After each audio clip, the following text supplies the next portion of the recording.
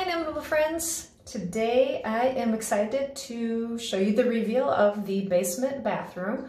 On the previous video there was a lot of talk about light bulbs, lumens, kelvins, what makes for some great color from the light bulbs. Check out that video for more information. At the very end you'll catch some sneak peeks of this basement bathroom that I am about to reveal. The problem that this room had was that it's located in the basement. There are no windows. It's a basement bathroom. Kind of goes without saying, no windows. And it was painted a really lovely shade of white. It was Sherwin-Williams Simply White.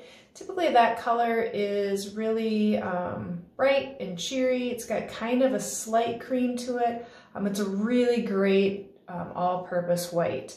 However, because this room has no windows, there was no light that was able to bounce off of it and reflect off of it, giving it a really dirty, dingy appearance. So to remedy that, I did two things. One, switched out the light bulbs, see previously mentioned video, and two, changed the paint from a white to a darker color. Now, normally when you're in a small room, people always say, you know, paint it a lighter, brighter color. It'll make it feel bigger. Dark will make it feel really small and cave-like. And that can be true, but in the case of this bathroom, again, because it's so small, it's 5 by 8, and there are no windows, the lack of light was actually causing the white to appear more dingy than it was. So by going a dark color, the light, instead of trying to reflect off of it and grabbing that dinginess, it's actually being absorbed back into the wall, giving the walls an appearance of kind of receding. It actually feels bigger. So those are the two main things. And then kind of as a bonus, as you can get a little sneak peek behind my head there, I did some wallpaper. So let's spin the old camera around and take a tour.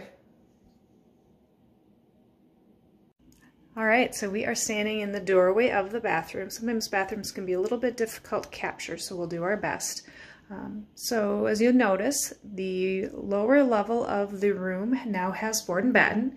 It was just simple DIY using 1x1, or 1x1, 1x2, and 1x4 MDF boards, and then painted Sherwin-Williams Web Gray.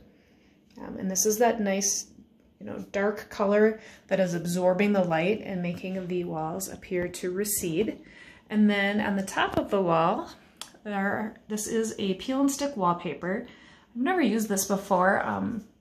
Kind of like regular wallpaper, there's a little bit of a learning curve, some things that I'd known how to do a little bit different, but otherwise I actually really like the product. You could peel it off, replace it, move it around as much as it needed to make it straight and even.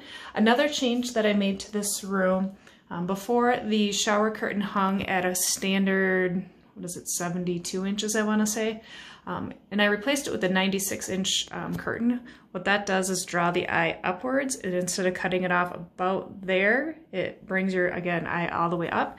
And then I also painted the ceiling a really light shade of pink, with the hopes that any light that's being bounced will be kind of more of a warm light versus just a cold, sterile light. So I will try to zoom into the shower here without making you dizzy and give you a view from the other side.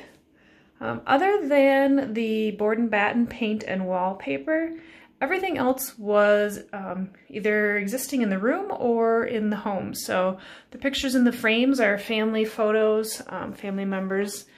This is a basement bathroom, so it's actually part of a kind of sporty lower level rec room. I'll shut that so that we can get a full view here.